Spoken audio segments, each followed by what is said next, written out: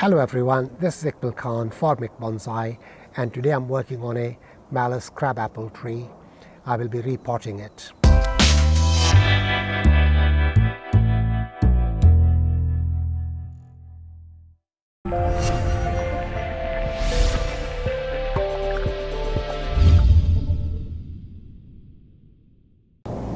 This is the Malus Crab Apple tree that I'm going to be working on today. It's in a training pot, it's in flower, it will bear apples as it does year after year.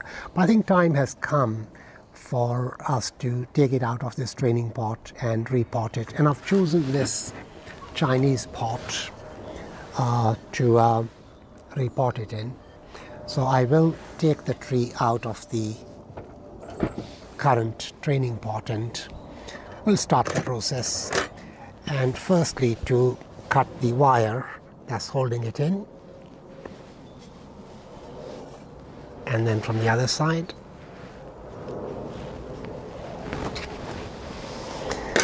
That frees the tree, and we now have to take it out, and also we'll try and pull this wire out.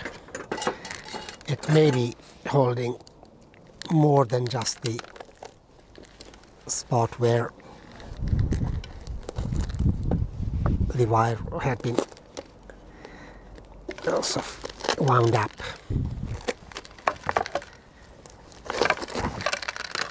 Okay, and the tree is out, and we will start cleaning it up. I have bare rooted the tree, and again some very long roots, as you can see. I'm going to trim the roots right round, and for that we're going to use this these root scissors. Firstly, all the roots going above and out of the turntable, and it's a bit difficult.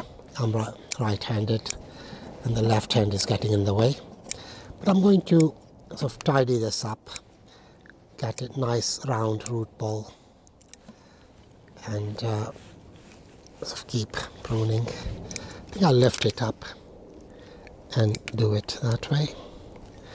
You can still see what I'm doing. We did dunk it in a tub of water, and so it's been left there for quite some time to make sure that it doesn't dry out.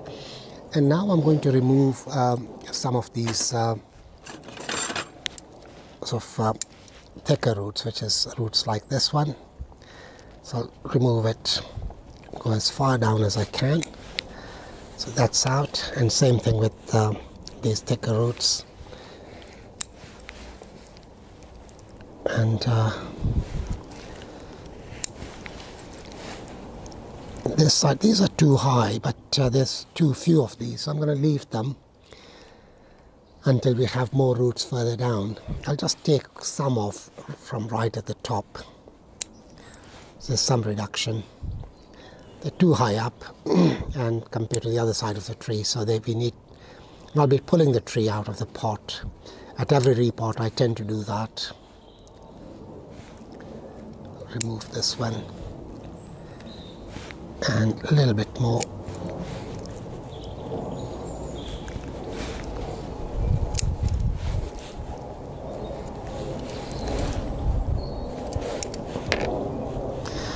Right, I think I'm going to leave it at that. That should do for now, and just comb them out once more and see if any further adjustment is needed, if any more reduction is needed. So I'm going to reduce this a little bit more from here.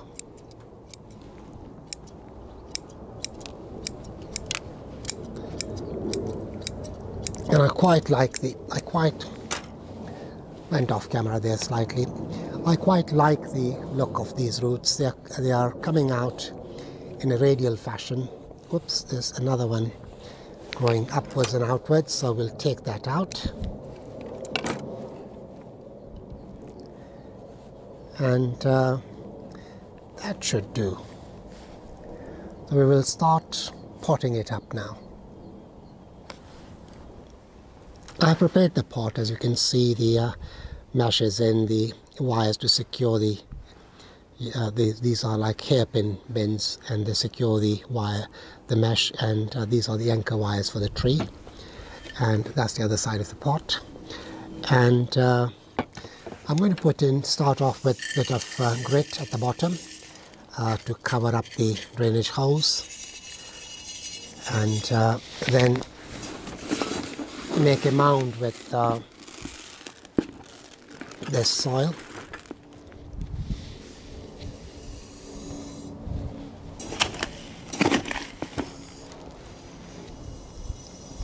And we'll start setting our tree into the pot.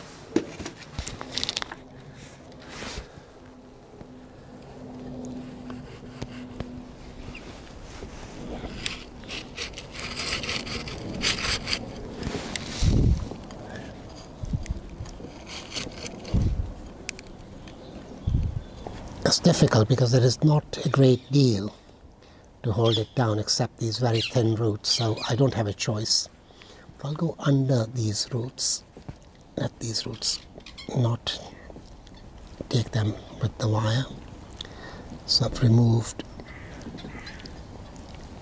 these roots and then go from here. Just position the wires so that they go over the thicker roots.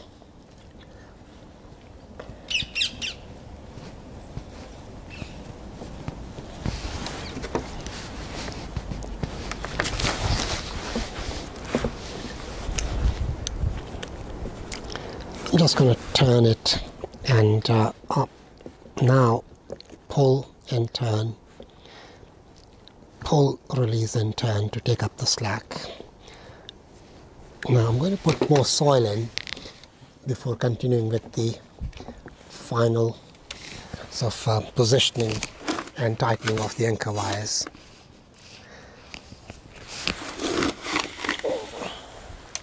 So add more soil. This is cat litter, very similar to Akidama. Right, we have finished repotting, and I'm going to just tighten up the anchor wires now.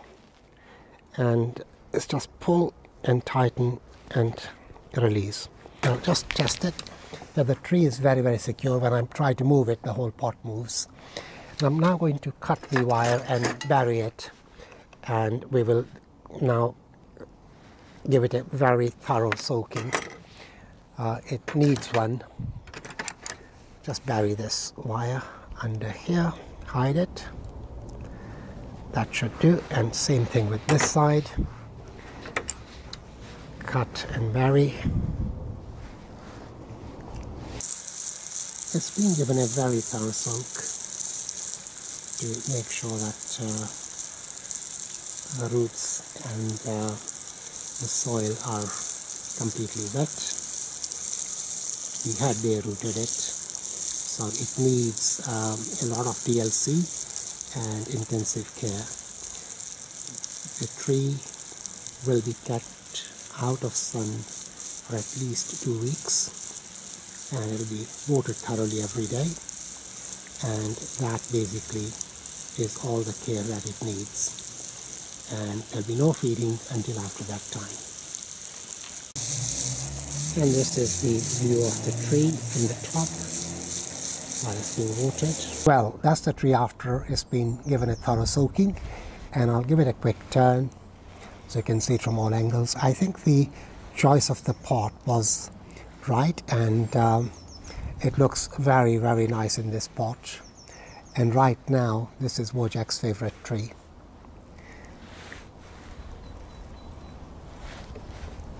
I'll give it one more turn, bring it round to there. That's all for now, folks. Thanks for watching. This is Iqbal Khan for mikbonsai in West London. And now for the afterthought. This pirate walks into a bar with a steering wheel attached to his pants, a peg leg and a parrot on his left shoulder. And the bartender goes, "Hey, You've got a steering wheel attached to your pants.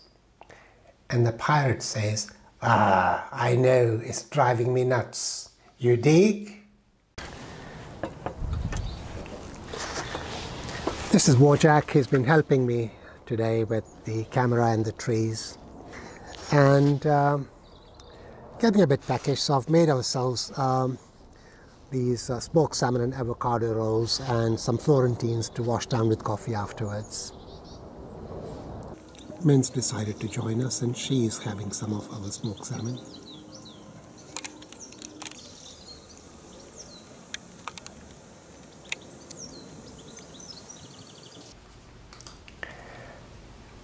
And now for the afterthought. A parrot?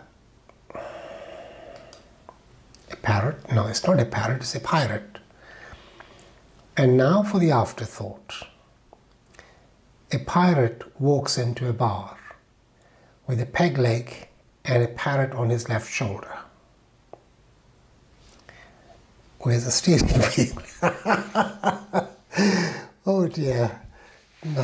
Right, start again. And now for the afterthought. This pirate walks into a bar with a... That's not right either. And now for the afterthought. This pirate walks into a bar with a steering wheel attached to his pants, a peg leg and not a shoulder on his parrot.